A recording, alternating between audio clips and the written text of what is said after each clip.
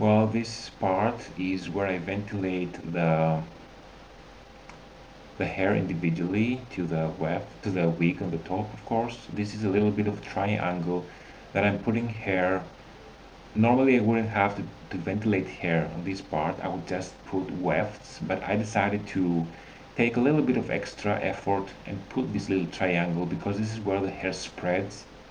So I want to be able to have better weft coverage because it just took me like 1.5 hours to make. So this is the other half now that I'm doing, and I ventilate in two directions here. One row is going downwards and one row is going to the left on this side because this is the left side, and to the right side it goes to the right. So I have mixed the direction because I want the hair to be able to spread and kind of, fluff and mix and cover better. Also, this density here is 100%. I ventilate in every hole. In the lower part I do double strands per knot, and then upwards I do single. Now this is, I ventilate a little bit in the overlap. The back lace is BHT and it's very thick and strong, and I did it because I want to put the wefts there. And this top is amazing hair store lace. And right here I'm making a small triangular shape with hair ventilating going into multiple directions because this is also going to be where the hair spread apart. And now I ventilate normally going sidewards. This is the left side if you were wearing the unit. And here I ventilate natural density. This is 66% of the lace ventilation, which means that I ventilate in two holes and then I skip one hole. And this is 66%, of course, as I said, and this creates a rather natural density. You can see the parting is a little bit visible, so it's not too thick, because this is for a person who, she's going to lose her hair, unfortunately, and she's going to need a natural wig to be able to wear. So this is not a cosplay wig. This is not a character wig. This is a natural wig. So yeah, I'm ventilating. I have a few inevitable seams here, as you can see. I don't like them. I'm going to make this seam a little bit flattened.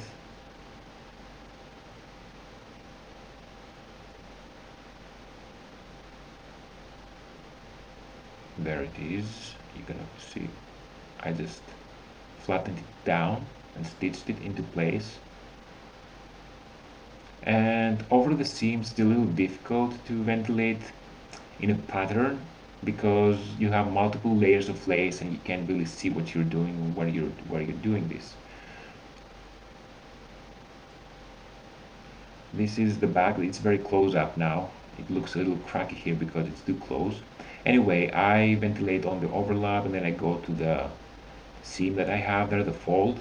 Now I usually stitch my folds very nicely, very detailed. I don't put just a temporary hold because people usually don't stitch them, and then when they ventilate through all the layers, and the hair is what keeps the seam from unraveling. But in my case, because I do single strand, single knot, I don't think it's too secure to do it like that. So I really stitch the seam very securely with the invisible nylon thread, and then I just ventilate on top, single strand, single knot. And when I have multiple layers of lace, I usually don't even ventilate through all the layers. I just ventilate through the top layer and that's it. So from the inside of the unit, you might not be viewing all the knots. This is the last section of the left side that is left, on the top part, of course. And in the front, you can still see the front lace, which is denier 20 from Bamboo and Postiche. And I have a little bit of overlap, which is very clear and has two very distinctive stitches now that you can see, because it doesn't have any hair, of course, and it has the blue contrast, but it shouldn't be any visible at all because it's just two layers, and the overlap is very narrow. It's not too big.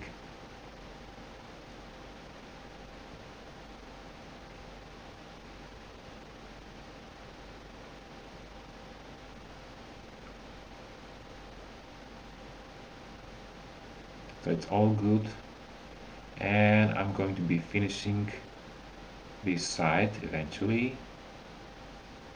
I'm ventilating really fast when it's clear, clean lace. No seams, no folds, no overlaps. It's so easy for me. And let me just tell you about my pattern. There are wig makers that ventilate a freestyle knotting.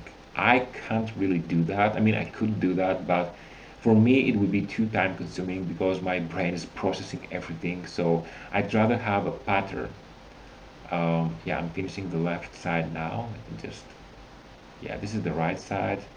And as I was saying, I ventilate two holes, I leave one hole blank.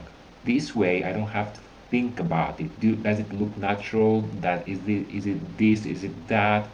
Did I leave any spot vacant? I don't have to think of all these things because I ventilate in a pattern. So if I follow the pattern, everything's going to be fine. For example, this is the right side right now. Is it going to be the same density to the left side? It's going to be mathematically identical to the left side because I ventilate exactly the same pattern. If you ventilate freestyle on the top or in the body of the unit, I will always have to see, is it okay? Did I fill all the areas? Is it too dense? Is it too this or too that? This way I don't have to do that. And you know what? Yeah, you see my room is a little messy right now, but anyway, I kind of envy other wig makers that don't really mind those things. Maybe this is why I'm the super wig maker, and this is why my job is so delicate and so detailed and everything. I don't take pride in for what I do right now. This is how I am. So maybe this is why my job is being so detailed, because I do give a shit about all the little details that other wig makers just don't care to think. They don't care to deal with. I'm filling this left area that I left previously because I forgot that. And I continue in the right side. This is the seams that I hate so much. This is why I hate ventilating on top of seams. I hate it. And I also do single strand, single knot throughout the ventilated part. You will not see two strands in one hole or a double knot. You might see like a couple double knots here and there where I thought it was necessary, but 99% single strand, single knot. And the only double knot that I might have done can be above seams or folds or anything that I really want to put a little bit of extra security, but not too many strands. Like I ventilate one double knot and then the rest around it is single. Then I ventilate another double knot somewhere else and everything around it is single knot. So this is the way that I do it. And you know what? Some people might think that I do plan too much, that I overplan the creation of the unit, and it might bring too much labyrinth in the unit. But in the end, if you plan everything, if you know exactly what you're doing, you're literally saving time. This is why I save time. For example, this video is about 18 minutes long for the ventilation only part, and sorry, the ventilation and the sewing of the wefts, which means, and it's 150 times faster. So that means that the whole video will be 45 hours long, all this procedure. 45 hours is not a big time to make single strand, single knot, half a unit. Like if I spend it like 90 hours, double to that, I would be able to make a full lace unit with single strand, single knot. This is how fast I can be when I plan everything and when I have a pattern and a mathematical way of ventilating hair. So I'm finishing the right side as well. I'm about to ventilate in the front line and the ear tabs. I'm going to explain the ear tabs and the plastic thing that I have there in the detailed video. But this is Asian hair. We bought this hair for, the title for this hair was Russian unprocessed raw virgin hair. And we thought that for Russian it stands to European or Slavic hair, but Russia expands all the way in Eastern Asia, so above China and stuff. And some Russians that live there, they're not Europeans. They are in the Asian race, or there's no Asian race actually. They used to go Mongoloid race, but it's not politically correct. Anyway, When we contacted the seller, he said that this is Eastern Russia. Well, no, said Sherlock. I've reached the Daniel 20 layer that I'm ventilating at this point, and I wanted to cry. The knots wouldn't become tight enough. The lace would rip if I tried to fasten the knot, and I wanted to cry because I did all this job for nothing. And then you can see here that I have a little bucket of water, and I just found out that if you put the hair inside the water for like at least 5 minutes, it absorbs the water, it swells up, and it becomes more malleable. This is why you're not supposed to brush your hair when it's wet, because it's more malleable, it's more elastic, it's less wiry, and it tangles easier, of course. So by letting the bundles in there, the hair became so malleable. It was like cream. You know, if you put too much water in your hair and you just touch it, it feels like cream. This is an old scarf that I had, and I used it here for forget about it. And this way, the knots were not too tight because I didn't care so much here. I just cared for the ventilation to occur. I was going to heat seal the knots, but with the wet hair, the ventilation just went on smoothly. It was slower than the top part where I had sturdier lace, but it was fast enough. Like, God, I was like, I found the solution. You need to wet the hair, and I might use this method even for um, stronger lace. Doesn't have to be Danier 20 because the knots do get easier and smaller. Anyway, the ventilation went on successfully. The density lace-wise that I used in the front part, because this is Danier 20 and it's slightly denser than the amazing hairstyle lace that I use for the top. It has more holes per square unit. And if I ventilate 2 holes and leave 1 hole blank, like I did in the top, then this would have more density in the end. And this is the front. It's not supposed to be denser than the top. So instead of that, I was ventilating 3 holes out of 5. So 3 holes ventilation, 2 holes blank. And this way, instead of 66% lace ventilation, I had 60%. So it's like 6% less, and overall the density is just the same because this lace is a little denser. So I removed a little bit of lace density, but because the lace has more holes per square unit, the density eventually ended up being kind of identical. This is the other side. You might have noticed as well that I leave a little bit of a front part where I don't ventilate the hair. It's exactly 5 holes worth of lace. And if you have seen my previous video about the collecting thin strands from a bundle to put in the hairline, I did this because, as I said, this is not Slavic hair. Like half of this hair is horse hair. It's so thick and so difficult. And okay, I managed to do the whole unit correctly, but in the very front fine hairline, there's no way I'm going to be putting horse hair. So I decided to collect the thinnest strands that I could get from the bundle, and then I would be using them in the very fine front hairline. And this way I would have the uh, the best view for the wig. You wouldn't be able to see the knots because there are some thin strands in there, but most of it is thick. And I do plan to bleach the knots, but I have never bleached knots, so I will have to run some tests first before I ruin this unit. And if I can't do that, I will send the unit like that, because if I heat seal the knots, you will not be able to see. I mean, from a normal distance, you wouldn't be able to see too much. Okay, it's already high definition enough.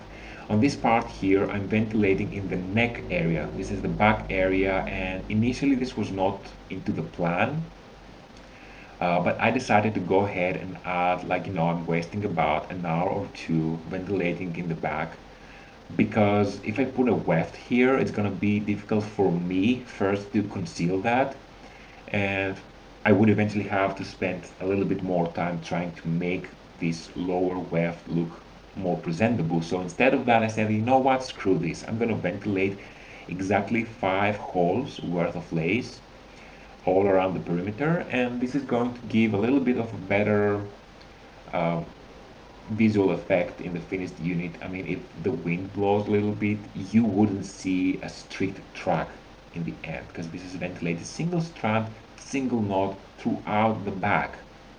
And I ventilated 100% density in the lace here. I don't skip around. I just put it like thick like this because I didn't care so much. And I could put more hair, but it would take even more time and too time consuming. So yeah.